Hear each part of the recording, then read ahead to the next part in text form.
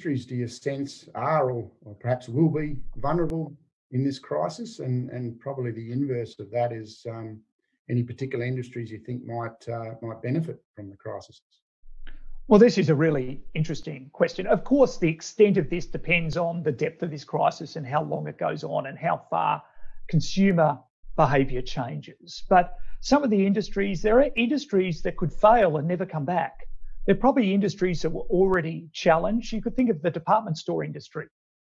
They were getting challenged from online retailing. It could be that there is such a shift into online behaviour that it accelerates the demise of them and maybe some other bricks and mortar retailers. They may never come back if the accelerant here of moving to new business models is the final death nail on some of those business models. Whether that happens or not will depend how deep this downturn is. You could think of the traditional media industry. They were already facing difficulty with the shift to digital media. It could be a number of these newspapers and television networks actually go out of business, that this is the final straw, that if we have a recession and their advertising revenues disappear and their viewers were shifting anyway, we've seen a massive shift to online streaming entertainment.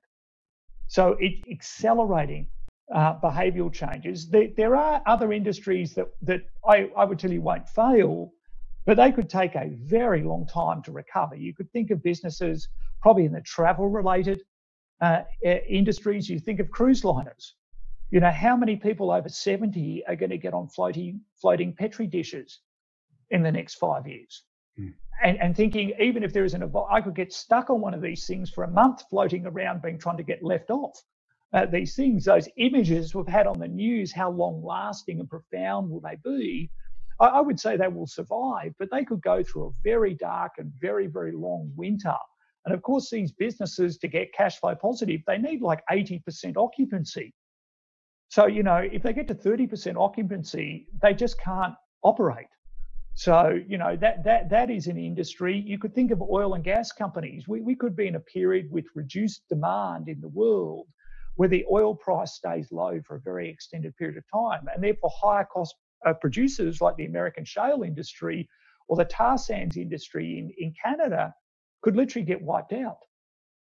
With climate change and everything else, they may never come back here. And there is certain real estate in the world, if we're shifting to online behaviour and moving people out of physical retailing, you could see certain retailing assets maybe not be wiped out, but may have to be repurposed. Some of these large shopping malls may not ever be able to fill their total spaces again. So what happens to that? And the rents that were payable, which were a very high percentage of turnover, they may have to materially reduce their rents in order to enable retailers to survive.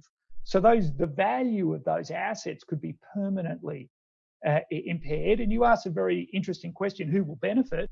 Well, just as the accelerants are killing some industry, the accelerants are benefiting other industries. You could think of online retail. You could think of what's happening to Amazon or Alibaba at the moment.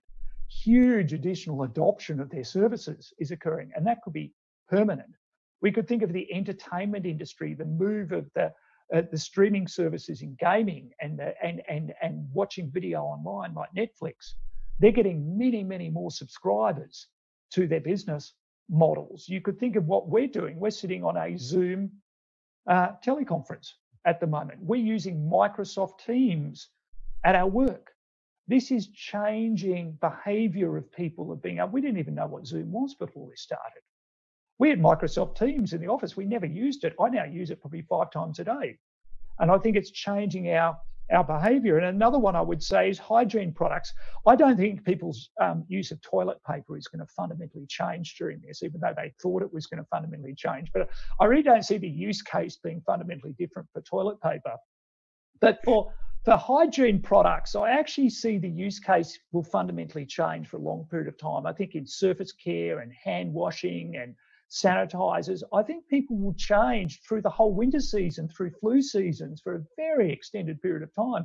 People will be using more of these products. We are having it drummed into us that hygiene for the spread of things like influenza is incredibly important. And therefore, I think that's going to be a habitual change that will last for a very, very long period of time. So there are winners out of this, but the extent of it will depend upon how long it goes on for and how ingrained the consumer behaviour becomes. And perhaps, and this might be a little way off, but if the air is a little clearer for you, is there any sectors that you'd be keen to explore, perhaps coming away from your current defensive position? Well, we're splitting it down into two areas. Obviously, we've got a lot of cash at the moment. We've tried to position the portfolio that actually still has quite a lot of technology in it, but technology which we don't think is that susceptible to the economic cycle, particularly the software side of this and the platform side of technology. But then we own a number of very defensive businesses. We own the largest hygiene business in the world, Reckitt Benckiser, which we've been adding to the position. We still really like the quick service restaurants. They've been a very tough period because people haven't been going out, they've been shut down in their homes. But we think when people move around, they're going to go back to McDonald's. And actually they trade down during an economic downturn. And Starbucks we're still very confident of. But, there are businesses that are more economically dependent that we like a lot. But whether we go into those ones first will depend on how we think the economies are going to recover. If we think we're in a 5-year downturn, we may not load up on luxury goods.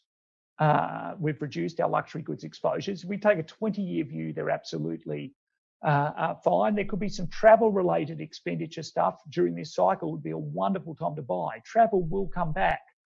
But we want to get a view of what we think that shape of that recovery would be before we would go into that territory. And of course, there are some businesses that are more defensive where we could be going to in a period of even lower or zero interest rates. And some of those businesses whose revenue lines hold up and the discount rate goes down could come out of the valuable if there's an extended downturn. So how we spend that cash will depend upon what we see the shape of the sort of next 5 years.